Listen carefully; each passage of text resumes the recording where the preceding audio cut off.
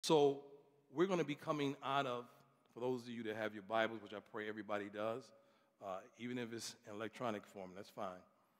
Matthew 13. Matthew 13. Now, what's going to be a little different today that you all are probably not used to, I'm going to ask for your participation. I need your help to preach today. No, you don't have to have a three-point sermon. No, you don't have to come up here and preach, but I do need your help. That's why we needed a mic to kind of go around. I wanted to ask a question, and I want to get some feedback. I know in most churches when preachers ask questions, they're rhetorical. Not in our ministry. They're actual. So as we move forward. So Matthew 13, before we go into the scripture, let's have a word of prayer. Father, we come to you humbly. First of all, we're not even worthy to stand in the pulpit area to represent you. Our lives just are not that clean, Lord God, just not that pure, not that holy. But Father, you, with the Holy Spirit, make all the difference. Father, you make us able to take communion and fellowship because you have died for all of our sins and shortcomings.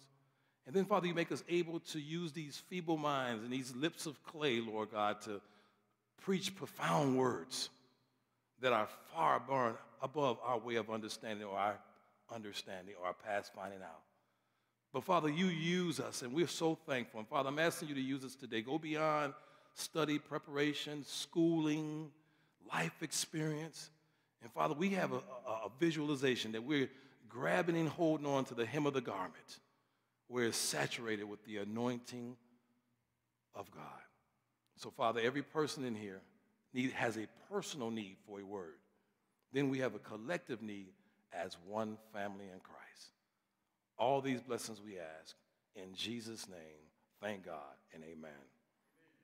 One thing I'm excited about today, this morning, is that because of the way that God brought us together this morning, he had to orchestrate some things a little differently than he normally does.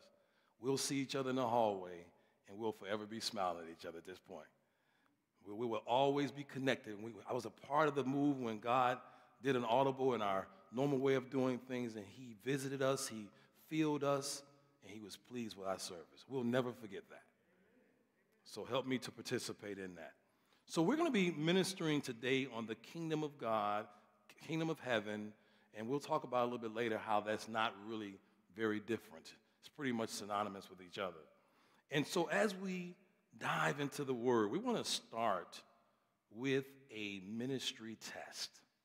And I need a mic. That's why I wanted the mic to go around. I would like to have, okay, they have mics. Amen.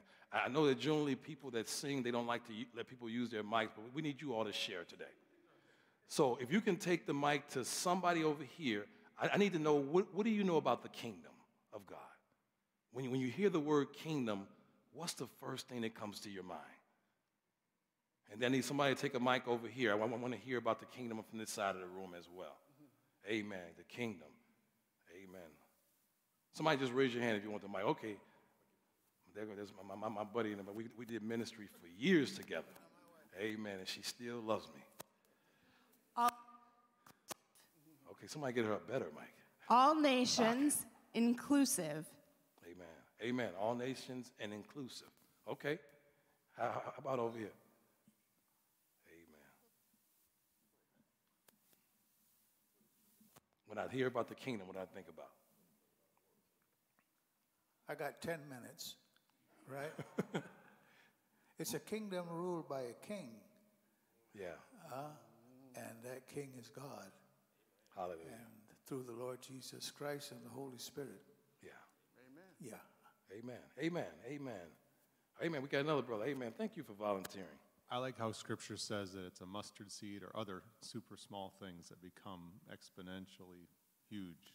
Amen. Amen. That's awesome. Thank you. Anybody else? Amen. We got a brother in the back. Amen. Thank you for volunteering. I know Mark don't let you all talk, but we're gonna break that cycle. It's almighty. Amen. Almighty. Hallelujah.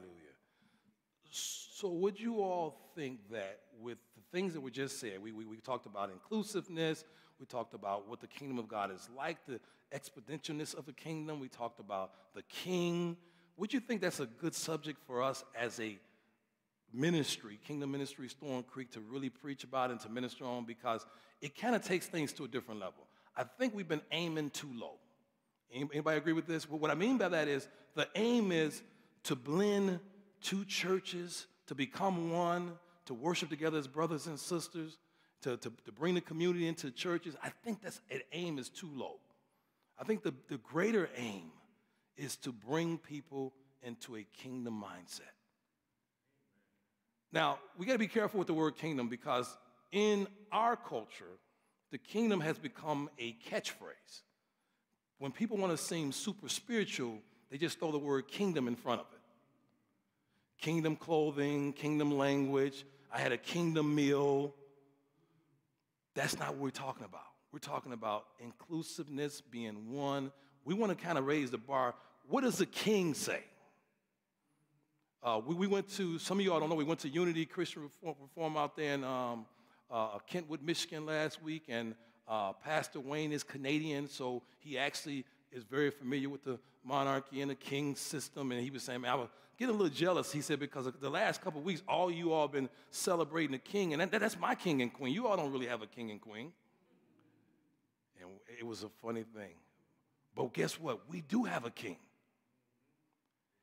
And as much respect as the king and queen gets in the earth realm, our king should get that much greater honor and respect. Let's go to the scripture for a minute. So we've done our test. We know what's happening. So what is the kingdom of heaven? Romans 14:17. I'm not going to go there. We're going to read some other scripture. I'm not going to have you turning back and forth, so just kind of jot them down. Romans 14:17. It says this. I have the scripture written here. It says, the kingdom of God is not in meat and drink. I kind of added a few things, not in sacraments or rituals, but in righteousness, peace, joy, and here's the strong finish, in the Holy Spirit. So in this kingdom, you cannot survive, you cannot thrive without being imparted and empowered by the Holy Spirit. That's a prerequisite. There are some things when you go to England to see the king or to see the palace or to be involved in some of the festivities, there are some prerequisites. But in this kingdom, the prerequisite is, first of all, that you must believe that there is a king and he is risen. If you don't start there, if you're vacillating there, it's hard to really walk in kingdom principles because you don't bring the king as he's even risen. Nobody takes energy or excitement in a dead king. Our king is risen.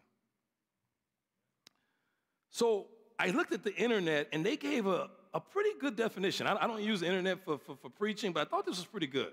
It says the kingdom of God, also known as the kingdom of heaven by Christians. I love that they realized it wasn't just everybody.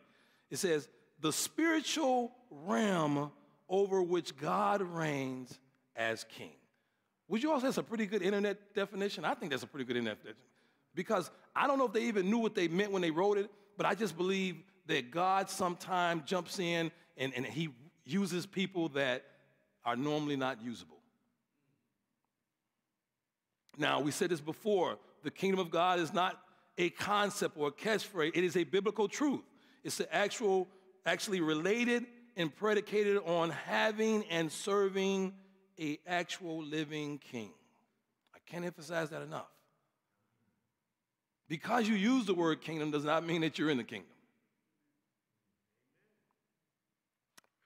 Here's a big question for today. Is the kingdom of God the same as the kingdom of heaven? And I want to kind of give you some Bible teaching methods today. You can tell if something is the same or very similar if in the context of a few verses, the words are interchangeable. Anybody getting that? So Matthew 19:23-24 talks about, and it shows us that the words kingdom of heaven and kingdom of God can be interchanged. You don't believe me? When you get home, check it for yourself. Matthew 19:23-24. So I'm in Matthew. Let me just kind of read it right quick. So somebody says, it's a holiday. I don't want to go home and read scripture. It says here, Then Jesus said to his disciples, "Surely I say to you, it is hard for a rich man to enter into the kingdom of heaven." Okay? "Again, I say to you, it is easier for a camel to go through the eye of a needle than a rich man to enter into the kingdom of God." This is the same conversation, same passage of verses. He's using both because they're really one and the same thing. So I just kind of stopped a lot of debates after service about, well, I'm from the kingdom of God. I don't know, I'm from the kingdom of heaven. I'm from the kingdom of... No, they're the same thing. We're one family. Because guess what? The tying point is that there's only one king. Heaven just kind of gives us a little bit of something else. I'm going to teach it a little bit later. So as we move on, there's another bonus question here. The other bonus question is, why all of a sudden this secret code language? God's been preaching on the seashores. He's been preaching walking down the road. He's been preaching while he's feeding. Why all of a sudden, this is the first time we are introduced to this concept known as parables. Well, how many football fans we have? Anybody watch NFL in here? Amen. I want to see at least one female hand. Can I get one woman? Okay, all right. All right, we'll work on that later. Ladies, that's a key to a good marriage. Start watching a little football. And one other key, don't talk about the uniforms and the colors and stuff. Let's talk about the game, or act like you're interested. So as we look at it, the parables is a great situation because the reason why I mentioned the NFL, they are so secretive in the NFL in calling plays. It's not just we're speaking in language that nobody else. No, we got the sheets up in front of us. We got coats over our head. You know, we hide underneath the bench giving plays because what was happening was the enemy was reading lips, which is the other team. They hired people that specialized in reading lips so they could know what the play was. Well, I want to tell you that we have a king that our enemy, Satan, cannot read his lips. You can speak the word of God. You don't have to cover your mouth. You don't have to hide your head. You don't have to hide your hand. You can speak the word with confidence and boldness, and the enemy cannot change the play. There's no perfect defense for this king. So as we go on, so they begin to talk in parables. The definition of a parable is a true life story relatable to the audience. Now, that's important. I have to say that because if I gave you that's one thing about preaching in multicultural settings, which I love.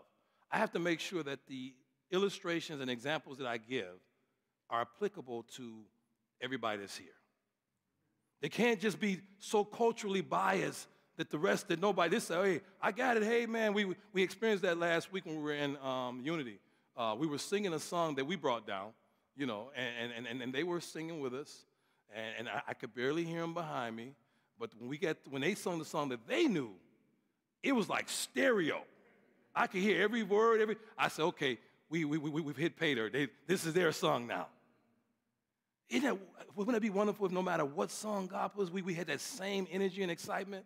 I don't care if it's their song, our song, because guess what? It's his song. It's his story, it's his song. It says, designed to teach a specific spiritual truth, usually pertaining to the king, the kingdom of God, or the people of the kingdom of God.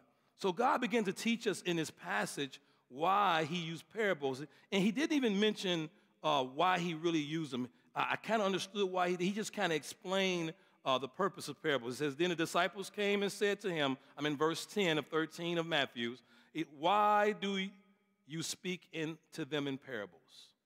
This is not the outside people asking that. This is the inner group. Why all of a sudden these parables, we never talked like this before. Watch what he said. He said, and he answered them, to you it has been given to know the secrets of the kingdom of heaven. Now, this is kind of a play on words. The kingdom of heaven truths are not a secret, but they are a mystery to those that do not belong to the kingdom. Just like on the day of Pentecost when they walked in and they were speaking in each other's language, it wasn't a mystery to the people that understood their language being spoken. It was only a mystery to those that were not privy to the language spoken. Everybody in here should know kingdom language because it's Bible. So he says it's not a mystery to you all. Now, here's a question that they don't talk about. Why all of a sudden did he switch to parables? It doesn't say that, but in my study, what I understand is that Jesus had some things that had to happen within a certain time frame. He couldn't be taken to the cross before time to go to the cross. He couldn't do ministry in certain areas before it was time for that ministry to be done in those areas. His time is impeccable. And so the parables, and even in some of the teaching and some of the healing parables, he couldn't turn his whole ministry into feeding the poor. Because that's why he made a statement, the poor you will always have with you, because you're going to always be serving the poor. But don't let the totality of ministry hang on just serving poor. Don't let the totality of ministry hang on just being about healing people. Those are parts of the ministry mission. It's not the totality. So as we look at it, he says here that I want to kind of just run through these parables. I'm going to do it in like 5 minutes. Because the parables, I want, if we were down the hall here, this would be the time of sermon homework, we call it. And if we were down the hall, I would assign the homework is, for homework, can you read these parables on your own time? And then listen, pray and listen to what God is saying. Because remember, parables are applicable to those that are reading them. I know most of us in here are not really big on camels and the eye of the camel. I thought that was talking about a real camel going through a gate. That's not what that's talking about. So read the parables when you get time and see what they say and how can you apply these in today's time. Let me just kind of run through them. So verse 1 through 9, the sower and the soil, I kind of renamed it as kingdom sowers sow good seed. I'll say that real fast again. Kingdom sowers sow good seed without worrying about or becoming distracted by the soil, or becoming distracted by the soul of the people they're speaking to, or being distracted by the heart condition of those that they're teaching to, nor by the results of the sowing. What am I saying? God just said for you to sow.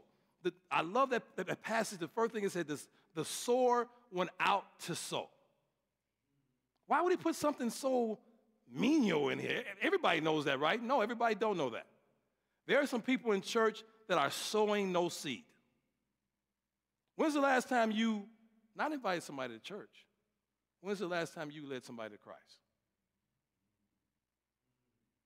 I'm just being honest. I'm not picking at you, but when's the last time you had a conversation on your job? I know about the rules and regulations and all the different, but when is the last time somebody questioned your faith because they were curious and you didn't really want to sow? So the next one goes on, and there's a cross-reference. So the next one goes on here. It says that verse 10 through 17 talks about the mysteries of parables. We talked about that already. Verses 24 through 30 talks about the wheat and the weeds. I kind of renamed this Son of Man and Salvation. You can really get the essence of this scripture by going to 1 Corinthians 3, 6, and 8. You don't have to do it now. 1 Corinthians 3, 6, and 8. In 1 Corinthians 3, 6, and 8, I just want to give you a synopsis. It says, kingdom planting, kingdom watering, and we leave the rest up to God to give the increase. So what am I saying? Just keep planting, just keep watering, God will keep giving increase. Next one, mustard seed and kingdom values, kingdom secrets and relationship. Humble, small beginnings produce great harvest when sowed in the earth realm. You don't have to sow it in the kingdom of heaven. Sow seed in the earth realm. It talked about mustard seed. Pastor Wayne preached yesterday on mustard seed, and I love at the end of that passage I never focused on, it said a small mustard seed grows up to become a big mustard tree, and guess what? Birds and different animals inhabit that place. In other words, other people have a place to live because you sowed. So when you sow kingdom seed, regardless of how much scripture you know or how much scripture you don't know or how long you've been in the faith, it produces a full harvest. And others come under that harvest and they get shade, they get rest, they get a security because you sowed. 33 says leaven. That was my scripture from last week. And it bothers me that only a little leaven sown in the earth realm would affect the entire earth. I want to ask you a question today. And don't get offended by it. Are we leavening the earth? Are we making an impact? It just seems like the earth is kind of getting worse and worse to me, further and further away from God to me. But we know that some of this is the natural progression of sin, but is some of it we're not permeating the earth? It said the woman snuck the leaven into the flour and she permeated it, she mixed it in. Are we not mixing the love of God with the hate of the world? There's a lot of hate going on. There's a lot of anger. Shouldn't the love of and the joy of God overshadow some of that hate?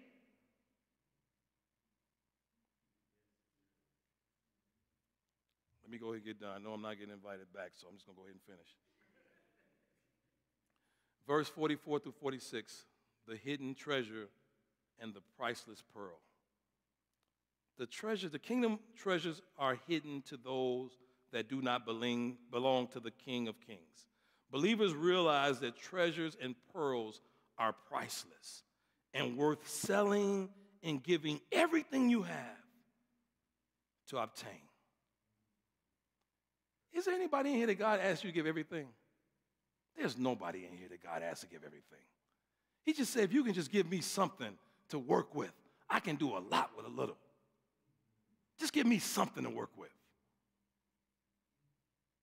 So this one kind of upset me that I believe that we don't understand how precious it is. And you know, I think people don't come to church anymore like they used to because church folk are not excited about the precious pearl of Christ. How do you talk about your church to your coworkers? How do you talk to people that are not in church about church? Yeah, well, you know, we got to go there and we'll be out by 9:30 or 10 o'clock, you know, because that's the first thing unbelievers ask. Hey, how long y'all going to be there? They never ask that for other events, though. Amen. When's the barbecue over? They don't ask that question. That's curtain in the football game. When's it going to be over? But we don't have that same excitement. Anybody remember when you first got saved in here, you used to tell everybody about Jesus. People see you coming, it's like, oh, God, he come again, here she comes. They're going to talk about Christ again. What happened to that excitement? Have we become too entangled? I think the scripture said we become too entangled with the affairs of this world to stay on course, to stay on mission for God. Is this a concept or is this a biblical truth? Seek ye first the kingdom of God. And all of these other things will be added. He goes into the other things. Are we reversing the order? God, when I get the right family, after I get my education, you know, we need a summer home. After we've done all that, if there's anything left, you can have it. How many of y'all know that God doesn't do leftovers? The treasures in the kingdom of heaven are better and more valuable, don't shout me down, than shopping on Amazon. Anybody seen an influx of Amazon trucks lately? The danger about Amazon trucks now, you can't even hear them coming up on you because now they're electric. They're everywhere. Imagine if somehow that same enthusiasm and excitement for God would be everywhere. let me close with this last parable. This is the one that really, really upset me because I believe that this is where we're missing it at. It's called the parable of the net or the dragnet. And it comes in verse 47 through 50. I'm going to actually even read that one right quickly. 47.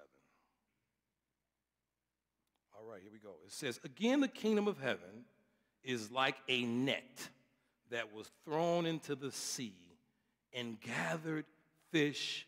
Here's a part that I think we missed in it. "Of every kind." How many of us have becoming very selective in our fishing? I'll fish with people that I know. I'll fish with people that look like me. I'll fish with people that are not challenging. I don't want to get dirty. I don't want to get tired. But he said they fished for every kind. We're missing it there. Every kind means every ethnicity, every culture, even the tough, rough cultures. Some of y'all know I teach electrically solar at CETA. And what we are doing is we're taking people that were not productive in society at times. Not most of our class. Our class are all people that are just looking to better themselves. But some of the other solar programs, they're more so like reentry programs. For people coming out of incarceration or some other kind of a deficit, and nobody will hire them, nobody will take a chance with them. What we're doing is, and what they're doing, because our students are just kind of bettering their lives and forwarding their lives, they're taking people that might have at some point been a detriment to society. Because you know what happens, right? You know the pattern. I go and I do my time, I come out, and I can't get hired. Nobody will trust me. Nobody will give me a chance. I have that stigma on my life for the rest of my life. So I really feel I have no choice but to go back to doing what I was doing. But imagine putting a skilled trade in their hands and watch that the person next to you, now I'm not afraid of them, but I'm calling you, "Hey, man, look, I got this solar issue. Can you come over?" Or electrician, "Oh, man, my power's out. Can you?" So it's taking them and giving them value. So glad to be a part of bettering people's lives. So similar to the wheat and the weeds, our mission in the earth realm as believers is to sow good seed to all people. How many of you all, when you go, how many plant people we have in here? We got any garden people in here? Any plant people? Amen. Amen. Brother back there, he said, nope. But he eats all the stuff that comes out of there, though. But no, I'm not doing no gardening. Because Pastor Wayne said, okay, well, how many people in here actually garden and you like gardening? Because there's a difference with gardening, because gardening is a lot of work. And sometimes it takes a little bit of time for it to produce a harvest. So you got to like it, even if though it doesn't, you can't see what's happening, because what's happening, this is a spiritual concept, is underneath the ground first. You'll get that on the way home. So as we looked at it, so notice that he doesn't talk about, so when you go to get seeds, do you take the package and shake it and, man, how many seeds in here? Or hold it up to the light, man, these don't like this. These seeds are kind of small, and these are kind of chunky here. You don't do that. And you don't have to do that in the kingdom. The seed that he wants us to sow, guess what? It's good seed. This is the best seed that you can get. Don't worry about the soil, because the soil is going to vary. Because the soil is related to the heart condition. But the seed doesn't vary. It's good no matter. Matter of fact, there's a miracle that God does. He can take good seed, plant it in bad ground, and receive a good full harvest. Anybody in here can be a good plant person or a good horticulturist or whatever it is that you want to do, a good gardener. You can do it because the seed is the best seed out there.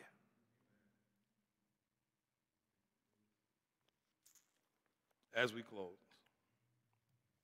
John 21, 3 through 19 says, teaches us the importance of sharing, spreading the gospel, because we don't do our part, then it doesn't really happen. We need to be influencers and effectors of the world. We do the spreading, and he does the sorting. That scripture was John 21, 3 through 19. The problem here is that we so busy in the body of Christ trying to figure out, and we use this illustration when we stand before the pearly gates. I'm not sure where that came from. That God is going to ask us about other people's salvation. I think we're missing it. He's not going to ask you, even the ones that's closest to you. There's not going to be a conversation about Thorn Creek, Kingdom Ministries, your spouse, your children. He's going to ask you, what did you do with and for my son? And I think that in this parable, and a parable with the wheat and the weeds, God does the sorting. Stop trying to figure out who's going to make it in the kingdom. We used to have this statement in my mind, man, I know she ain't going to be there, or I know he ain't going to be there. Be careful with that. Because we don't know the extent of God's mercy. That's telling me that you think that you got it all together and other people don't have it all together. Be careful with that. So what should we do? Sow seeds everywhere. Sow seeds to everybody. Sow seeds in every soil. And don't worry about the end result. He will bring the end result. Amen? Amen. Amen. Thank you all for being so patient and so kind and so prayerful. But if we were down the hall, this would be the part where, I know this is not really allowable in most churches, where we talk about, is there anything that you heard in the word that has been special to your heart? And you don't have to do it today, but you can do it as we dismiss and in the hallway and to your family on the way home. Man, I didn't like the whole sermon, but I did like this part. This part was speaking. Now, this is the part that you're not going to say. I think on this part, God was speaking to me. But that requires me to do some inward soul searching. That requires me to do some looking in the mirror. As the book of James say, don't forget what you saw that quickly when you turn around. Remember what you looked in the mirror and you saw. So all of us have been challenged this morning. There's a parable that's got your name on it. There's a parable that's speaking to not just to you, but to somebody on your job. So what we say in Kingdom Ministry, the Word of God is never finished until you've eaten it for yourself and had enough to share with somebody else. Amen? Amen. Anything else before we transition? Amen. Anything on your heart? All hearts clear? Amen. We're going to still hug in the hallway? Amen.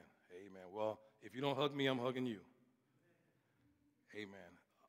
I'm just so thankful for the relationship, so you all know that Kingdom is. It seemed like the relationship hasn't been as fast as we wanted and some things, but you know what? Sometimes good things take time to develop. And I believe that Thorn Creek is worth the effort. I know Kingdom Ministry is worth the effort. So let's continue to be an example. And what you all don't know is that everybody in South Holland is watching us. The mayor asks me all the time, how's that combination, he don't know what to call it. How's that thing going between Thorn Creek and Kingdom Ministry? He always asks about that. So imagine having a mayor that's concerned about what we're doing over here, because they know this is an unusual thing for people to come together as one. Forget about different cultures and different ethnicities. We're not even the same denomination, but God can knock down all that. Because why? We're all kingdom people.